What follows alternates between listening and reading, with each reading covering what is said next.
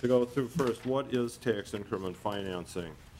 In general, tax increments are a way of dedicating the increase in property tax that results from a new development and using that increased property taxes as a financing tool, not to pay for the cost of general government, but rather to help finance the development itself or related public costs of the development.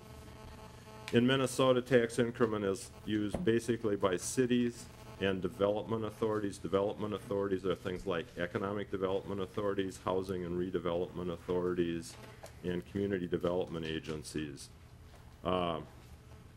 There are two purposes that tax increment is used for in Minnesota. The first thing is sort of the classic economic development. You're going to use it to encourage private business to develop real estate that they otherwise would not develop or redevelop. The second thing is that tax increment is used to pay for public improvements. And in Minnesota, this is one of the things that's a little different in the Minnesota tax increment law from many other states. Sometimes those improvements are unrelated to the development that's being induced, because the Minnesota law, as I'll talk about a little bit later, allows you to collect increments from one development and then what is called pool and use that increment elsewhere in the city.